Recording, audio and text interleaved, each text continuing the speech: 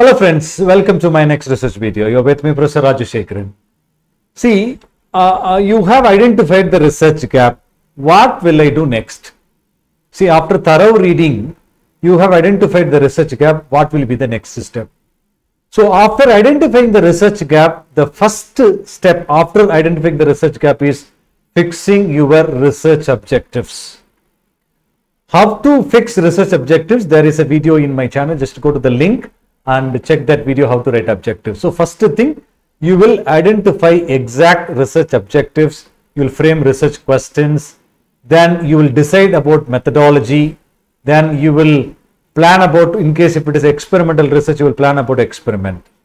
Then once you fix the objective, then you will further explore. See, so far you have read various research papers on your area and finally you identified this particular topic you are going to do.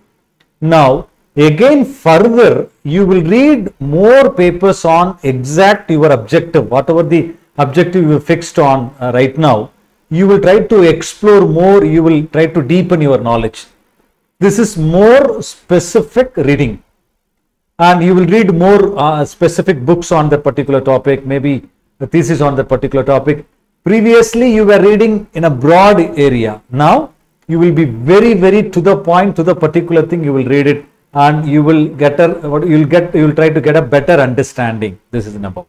Number two, you will identify certain that's what methodology. Assume that you are going to apply certain theories in your research. You will identify what are the parameters of the theory. See, for instance, you are going to study about psychological aspect of a particular work. In case, for instance, in English literature, you want to study the psychological aspect of a particular novel. Then you will select the characters.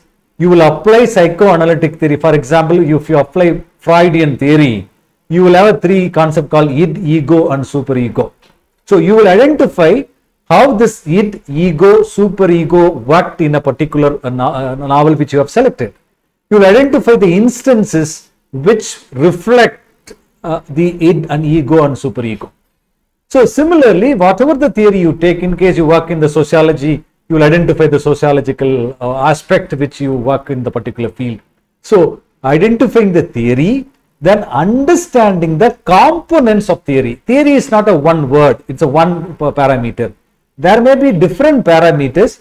First, you will try to understand all the parameters. By reading that theory, about that theory, you will read a lot of papers. You will get better, deeper understanding about the theory. Then you will become familiarized about who are all the famous authors and the important experts in that particular theory. You read all those important books. You read all the important papers, research papers on that particular theory. You will get a better clarity. Now, you will take the theory. You will not be able to apply the entire theory in your research work. Probably some of the components will be able to apply. Then you will identify what are the components you are going to apply. You will shortlist it. Then you will try to apply those theoretical framework in your that particular stand in your research work. Then you will further continue the research. So now you will have the picture. See, you plan to study. You will have the theory, but theory is a very big again. So now you have shortlisted certain component. You will try to apply those components in the present study. Then you will try to interpret your study in that particular lens. So after identifying the theory, after understanding the component, after fixing it to your work, then you have to do lot of interpretation. After identifying the theory, you need to apply. Simply you can't say that these 5 components can be identified in this particular thing. So let me do this. This will be, nothing will be there then.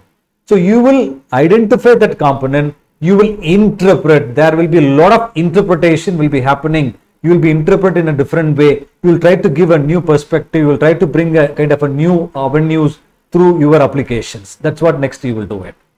After that, in case you do an experimental research, you will design your experiment. You will identify all the parameters you required to design the experiment.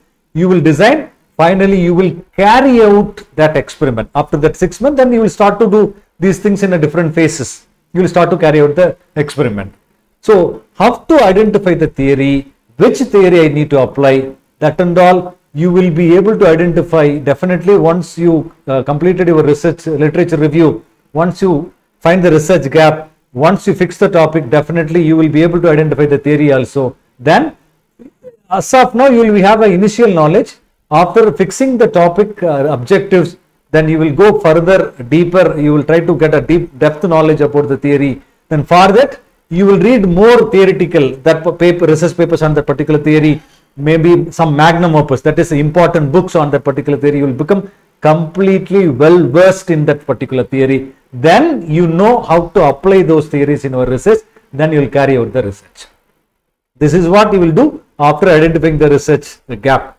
But all these things will take a lot of time. Probably first 6 months you have identified research gap, second 6 months you are identifying the objective, then methodology and theory. Then you will explore the theory. It may take another 6 months. In that way, it keeps going. But this is what you will do after identifying the research gap. I hope this video will be really useful. If you find it useful, share it to your friends. Let them get benefited. I'll catch you in the next video. Bye bye.